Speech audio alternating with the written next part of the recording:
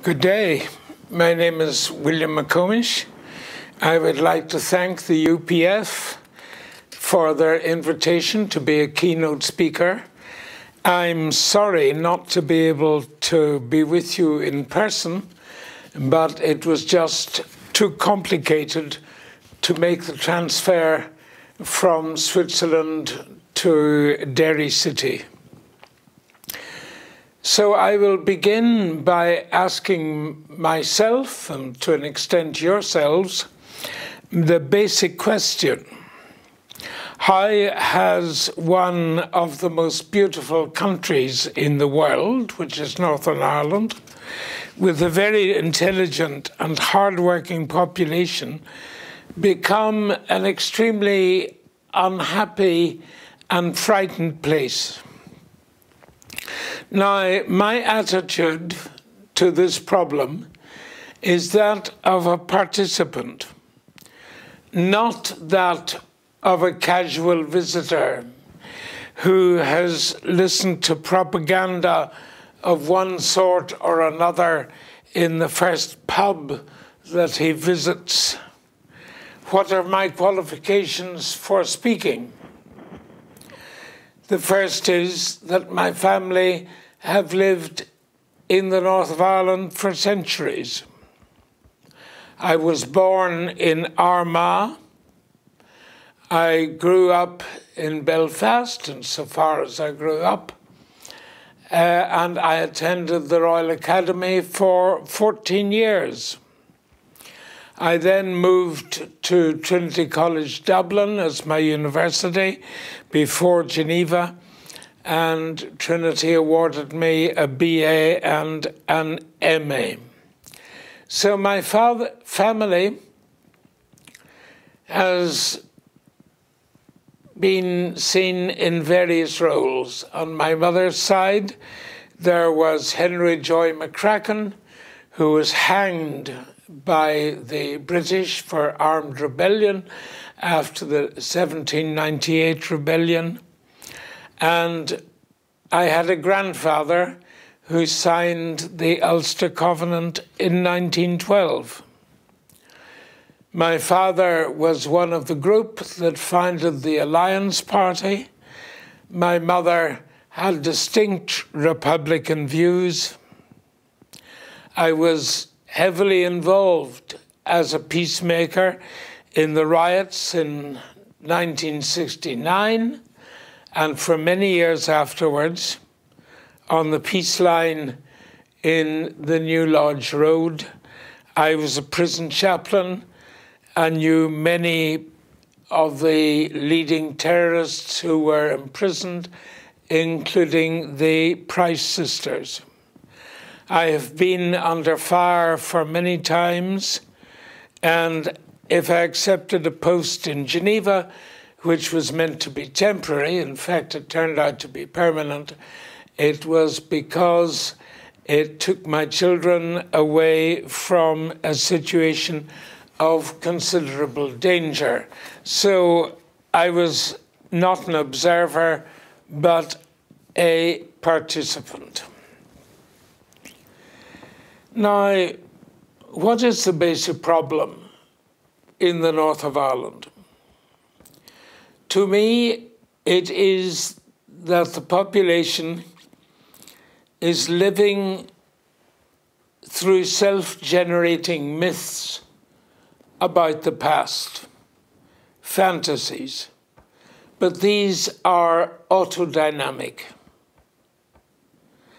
Part of the basic problem is that the Irish in general, and the Northern Irish in particular, have a great sense of history, but no sense of perspective.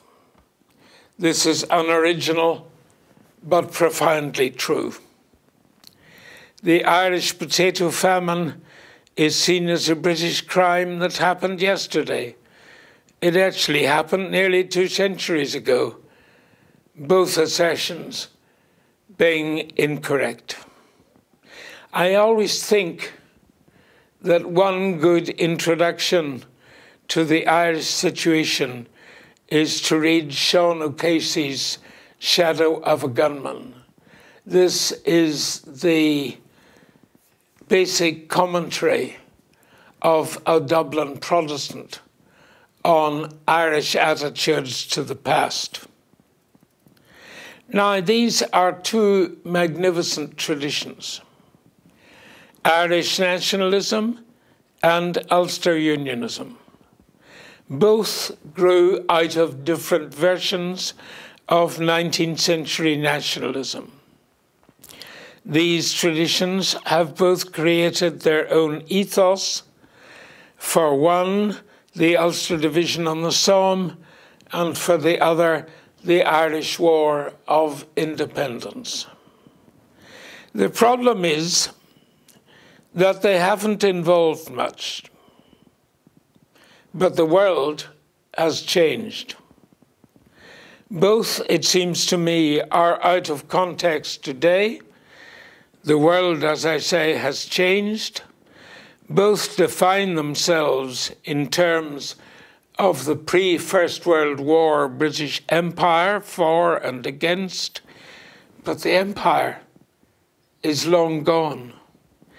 Another important reality is the fall from grace and power of the Roman Catholic Church in Ireland, always a Protestant fear.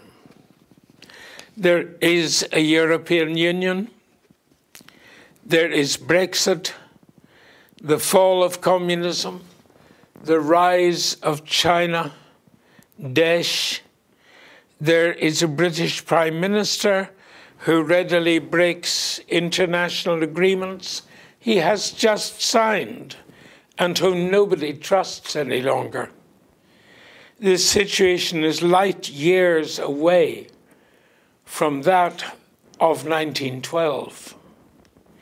Britain has, I suspect, a thinly veiled desire to get rid of Northern Ireland, and the Republic, with its very hard-won prosperity, is generally mistrustful. The Northern Irish have only themselves to blame for this situation. They have been very inward-looking. They have largely created their own prison through seeing the world exclusively in their own terms. Now, what are their own terms?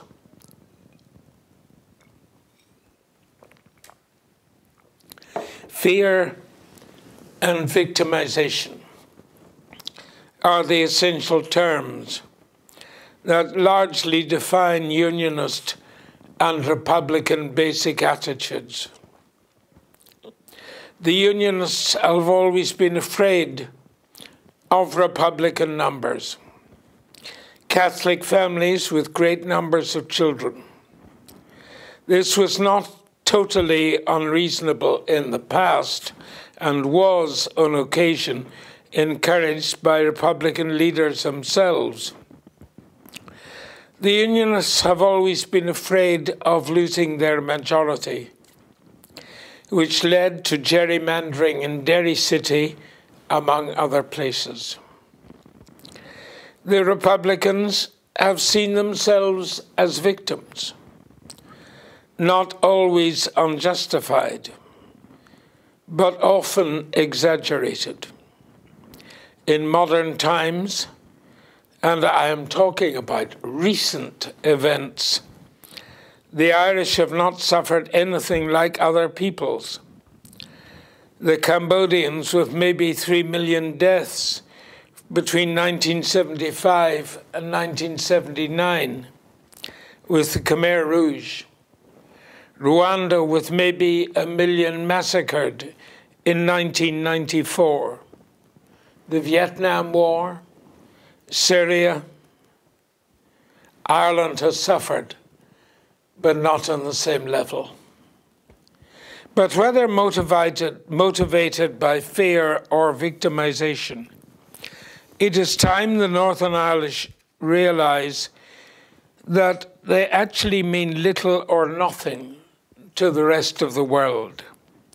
virtually nobody is interested in them.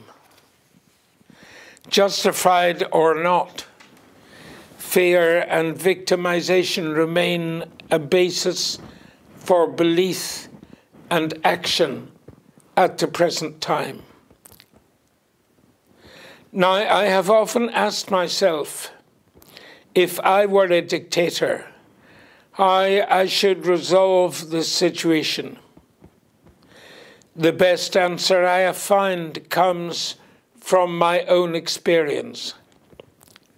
Almost by accident, I came to Switzerland, first to study for my doctorate, and later on to live and work in Geneva with my family. Now, Switzerland has a much greater basic problem than Northern Ireland.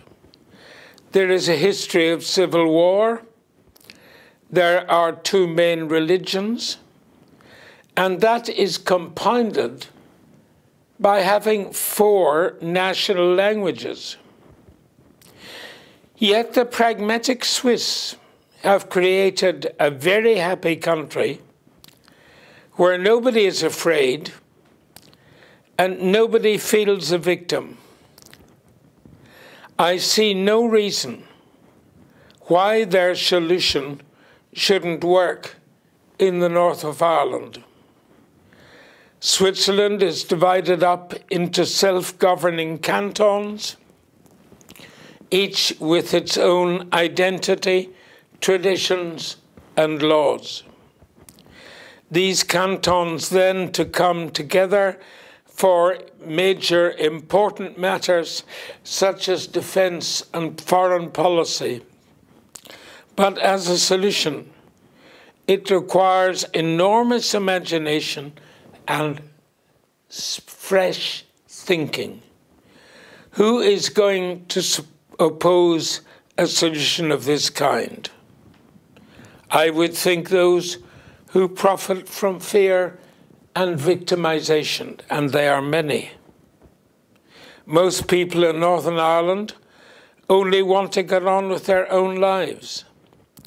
Many are afraid of the future with an ongoing unease about civil war and civil disobedience. Some people define their lives on that possibility. Some enjoy it, even work for it. But to find lasting peace in Northern Ireland, we must not seek to contain the impulses for hatred and violence, but to eliminate them by eliminating fear and victimization. Thank you very much.